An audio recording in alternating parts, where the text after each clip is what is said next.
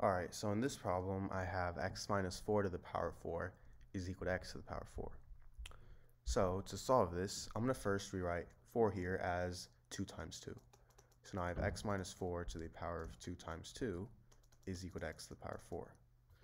Now if I have something in the form a to the power of m times n, this is equal to a to the power of m to the power of n.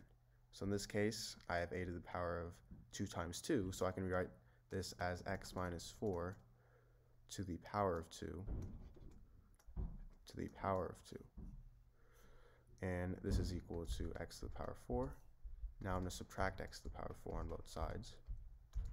So now I have x minus 4 squared to the power of 2 minus x to the power 4 is equal to 0. And x to the power 4, I'm going to rewrite this as the same thing.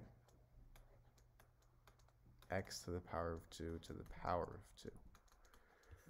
Now, if I have something in the form a squared minus b squared, this is equal to a plus b times a minus b. So in this case, a is x minus 4 squared, and b is x squared. So now I have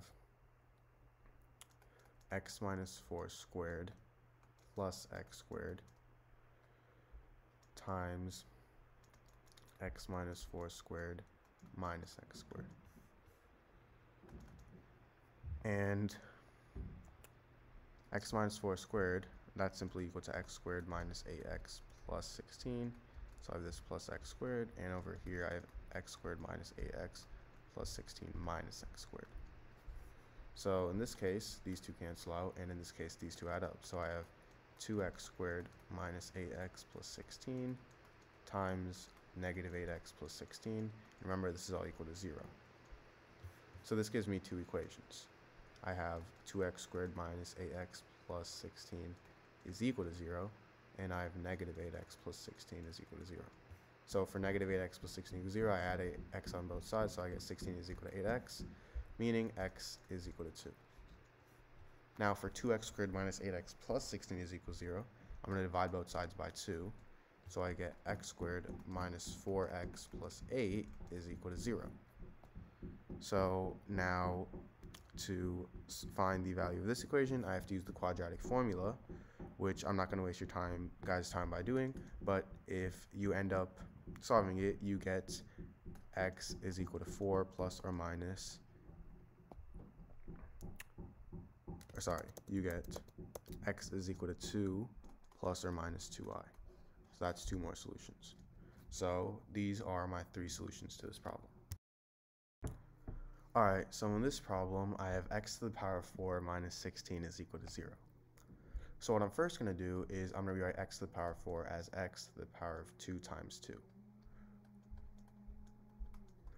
And if I have something in the form a to the power of m times n, this is equal to a to the power of m to the power of n. So x to the power of 2 times 2, that's going to equal x to the power of 2 to the power of 2. Now I have this minus 16, which is the same thing as 4 to the power of 2, is equal to 0. Now if I have something in the form a squared minus b squared, this is equal to a plus b times a minus b. So in this case, a is x squared, and b is 4. So I have x squared plus 4 times x squared minus 4 is equal to 0.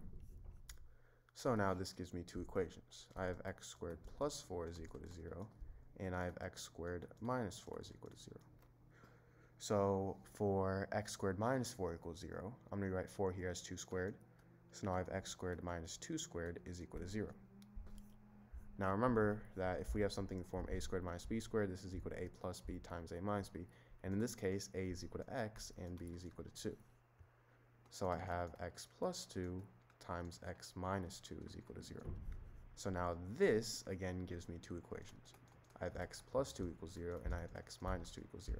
So for x plus 2 equals 0, x equals negative 2, and for x minus 2 equals 0, x equals positive 2. So these are two solutions of x. Now for x squared plus 4 equals 0, I'm going to subtract 4 on both sides. These two cancel out, and I have x squared is equal to negative 4. Now I'm going to take the square root on both sides. Square root of x squared is x, and the square root of negative 4, that's the same thing as square root of 4 times the square root of negative 1. the square root of 4 is 2, and if you guys already know, the square root of -1 is I. So I have x is equal to positive or negative 2i. So these are another two solutions. Alright, so in this problem, I have x to the power of 6 minus x to the power of 3 is equal to 2. So I'm going to first start by subtracting 2 on both sides. So now I have x to the power of 6 minus x to the power of 3 minus 2 is equal to 0. Now I'm going to rewrite 6 here as 3 times 2. So now I have x to the power of 3 times 2 minus x to the power of 3 minus 2 is equal to 0. Now if I have something in the form a to the power of m times n, this is equal to a to the power of m to the power of n. So x to the power of 3 times 2, that's going to equal x to the power of 3 to the power of 2. Now I have this minus x to the power of 3 minus 2 is equal to 0. Now I'm going to let x to the power of 3 equal y. So now I have y squared minus y minus 2 is equal to 0.